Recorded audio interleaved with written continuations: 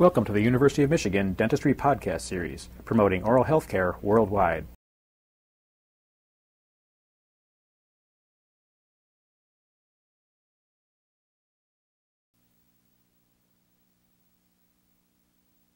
The sickle scaler is the most commonly used scaler in dental hygiene practice. Sickle scalers are held with a modified pen grasp, and a fulcrum is maintained at all times. Like all other dental hygiene instruments, sickle scalers have a handle, a shank, which is usually heavier than on other instruments and may be straight or modified, and a working end. The sickle scaler has two main uses. It is used for the removal of heavy supramarginal or supragingival calculus, and its second use is for the removal of subgingival calculus, 1 to 2 millimeters below the margin of the gingiva, only in areas where the tissue is very inflamed and easily distended from the tooth surface. There are two basic sickle scaler designs. The first is the curved sickle scaler. Looking at the graphic, you can see an illustration of the curved sickle scaler. The curved sickle scaler has two cutting edges on a curved blade. The facial surface, which lies between the cutting edges, is flat in cross-section and curved lengthwise. The facial surface converges with the two lateral surfaces to form the tip of the scaler, which is a sharp point. In cross-section, you can see that the curved sickle scaler is triangular. The sharp back surface and pointed working end of the curved sickle scaler do not allow it to be inserted to the epithelial attachment without causing trauma to the tissue.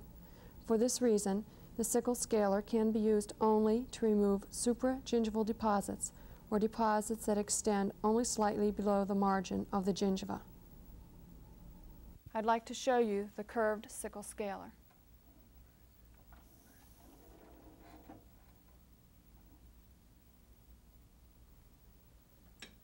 You can see the curved or semicircular shape of this sickle scaler. Its sharp point, the facial surface,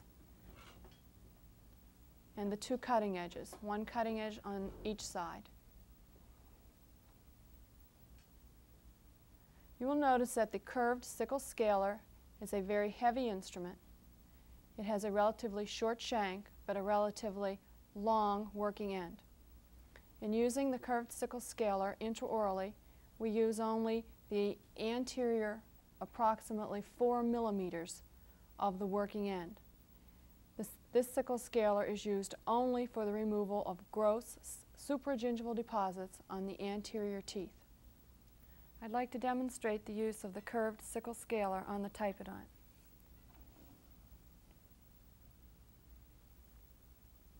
Remember that your curved sickle scaler comes to a sharp point. Like all pointed instruments, you will have to be very conscious of instrument adaptation. That is, keeping the point or the tip of the instrument closely adapted to the tooth surface. Holding the instrument with your modified pen grasp, establish a firm fulcrum. Place the anterior portion of the working end of the instrument, the anterior approximately 4 millimeters, against the tooth surface. Now be very careful that the tip is adapted. You can see if I move the instrument so that I'm using more than that 4 millimeter portion, the tip of the instrument is right into the interproximal space.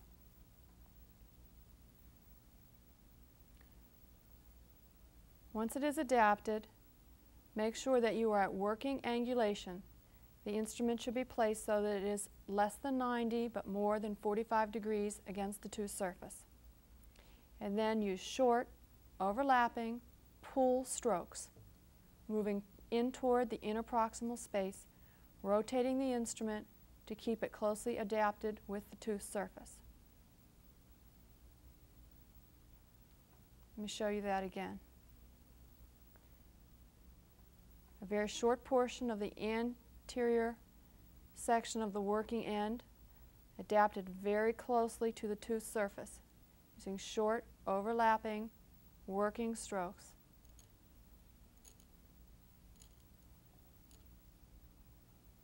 When you have gone approximately halfway across the interproximal surface, you would stop, turn your instrument, and begin to work toward the other interproximal surface. The second type of sickle scaler is the straight sickle scaler. Looking at the graphic, you can see that the straight sickle scaler has two cutting edges on a straight blade. The facial surface is flat and converges with the two lateral surfaces to form the tip of the scaler, which is a sharp point. In cross-section, the straight sickle scaler, like the curved sickle scaler, is triangular. Looking at the instrument, you can see that it is much shorter than the curved sickle scaler. It has a sharp point. The face of the instrument lies between the two cutting edges.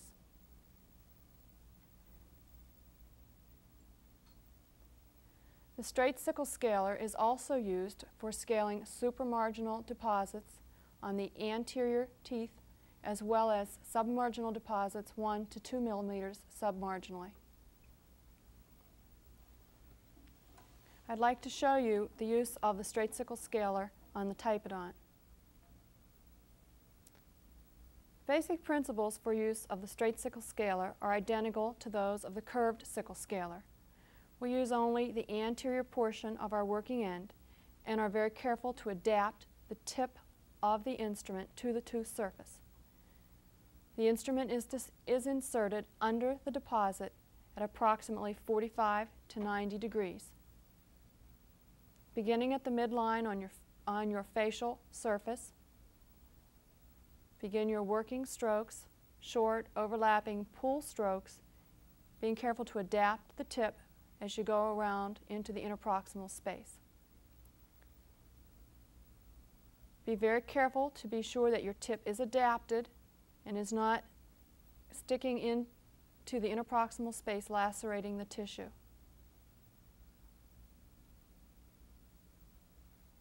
In order to use a sickle scaler on the posterior interproximal spaces for the removal of supragingival calculus, you would need to have an instrument with a modified shank.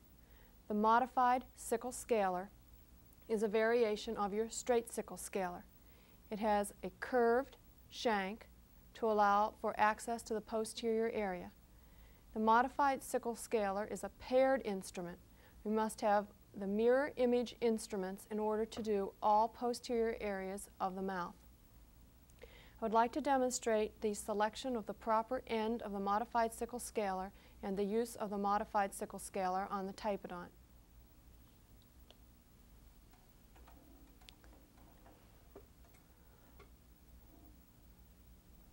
The modified sickle scaler, because of its curved shank, is made to adapt to the posterior teeth.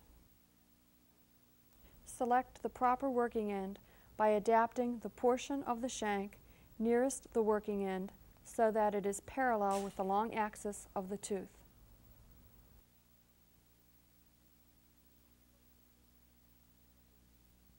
Now, if you look at the instrument, you can see that when placed on this mesial surface, a small portion of the shank is parallel with the long axis of the tooth. This instrument will be in the same position when placed on the distal of the tooth. The basic use of the instrument is the same as is in the anterior teeth, making sure that the tip is closely adapted, that we are at working angulation of 45 to 90 degrees, and then using short, overlapping, vertical strokes. On the mesial,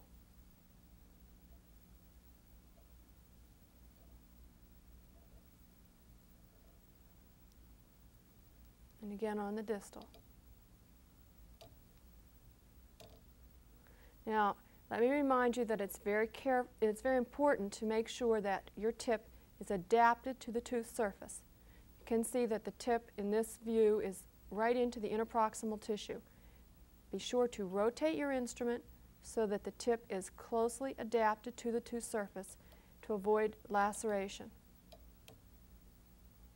Let me just show you what the wrong end of this instrument would look like.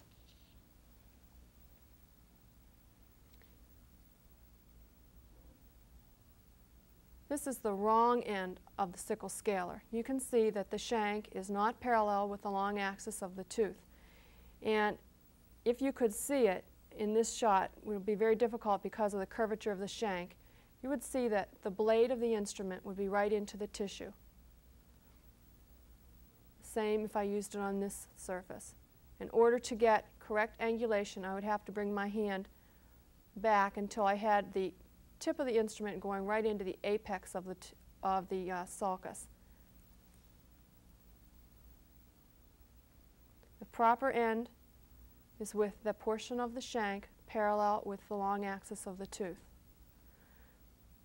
Let me demonstrate now the use of these sickle scalers intraorally.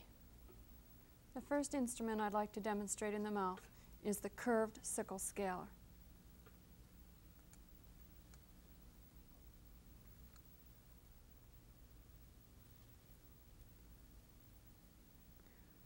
Holding your instrument with your modified pen grasp, place your fulcrum firmly.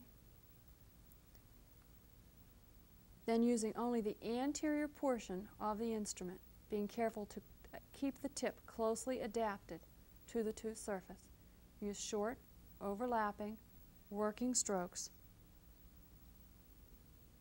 Turning the instrument so that the tip is very close to the tooth surface as you go into the interproximal. If you do not have your tip adapted, you can see that we have a very small area, and if the tip isn't adapted, you're going to be right into the gingival tissue. So turn the instrument, use just a very, very small portion of the anterior part of the working end. And you'll turn your instrument and work toward the opposite interproximal space. If you look at the back of the instrument, you can see it turning as I move it to adapt.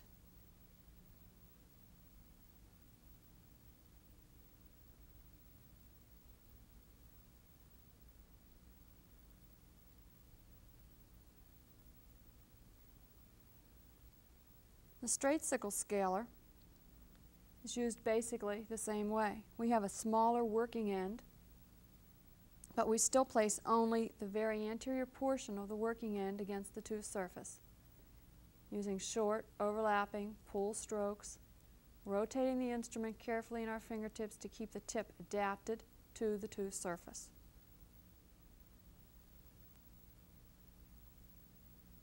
And going all the way into the far interproximal space. Again, watch the back of the instrument to see it rotated.